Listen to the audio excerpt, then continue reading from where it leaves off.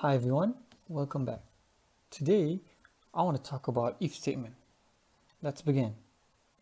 Now with if statement, you can check a condition and execute an instruction. So some of the examples of these conditions are a status of a switch or perhaps a temperature of a sensor. So depending on the conditions of this device, we can write a value to a variable. Let's construct this statement to understand how it works. So to begin, we can type if and then press enter. And you can see a keyword and if will come out. So everything that we write in between here will be the content of the statement. So the simplest form of the statement consists of condition. So in this case, the condition that we can use is basically our digital input 1. You can write a then, and the next thing is an instruction. So the instruction is to write a value to our digital output 1. Okay, so remember to compile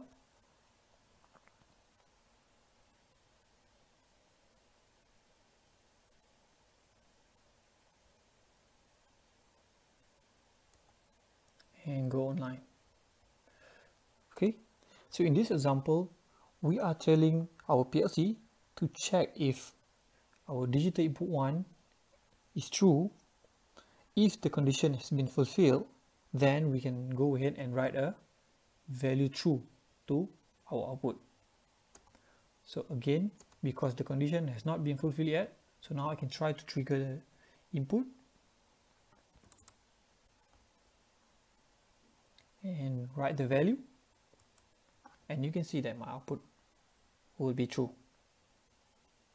But we have a problem in here because we only tell the logic to write the value true to our output if the input is being triggered, but we didn't tell the logic what to do if this condition is not being triggered. So if I go back to false, and you can see that my output remains true. So what we can do about it? So we can add else. Okay, and of course remember to delete this one.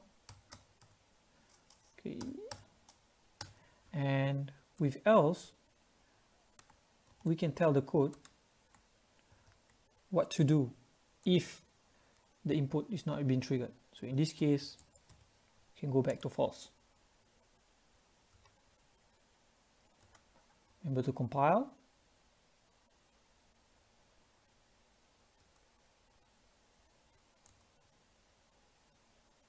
Okay, now I can try again to trigger my input, and it will be true, but if I trigger it to false again, and you can see my output will be false.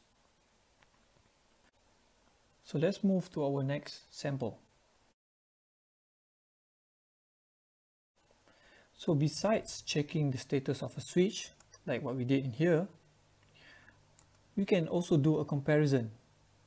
So in these examples, we are comparing the temperature of our variable temp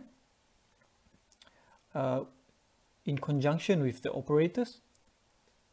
So what we do is basically we are telling the code to check if the temperature is below 17.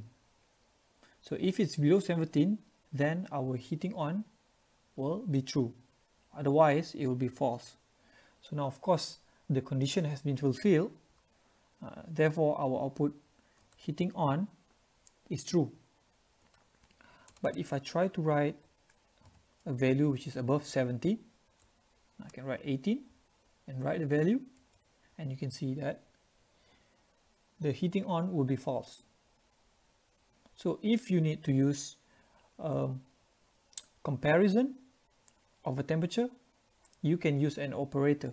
So of course there are many different operators. In order for you to access them, you can press F2 and you can see all of the operators that you can use. And I will put a link on the description for you to refer this. So in the next examples, we also have a multiple conditions. So this is more complex statement. So in this case, we are checking if the temperature is below 17. If it's below 17, our B heating on will be true. However, you see that we have else if.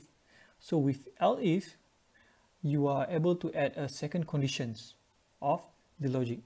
So in this case, if this one, let me just write it down here, condition 1, if it's not being fulfilled, the code will try to look for condition 2.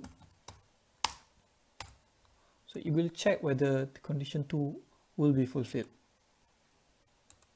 Right? So if it's above 25, then bit open window will be true. And we have the last one, which is else. So if none of above being fulfilled, then our heating on will be false and our bit open window will be false. So let's try to go 9 and see how it works. So now, of course, because our temperatures, F temperature is below 17, so our bit heating on will be true.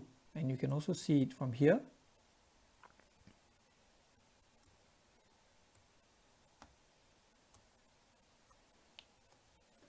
And now I will try to increase the temperature to be more than 25. So let's put a value in here. Now we have 25, 26.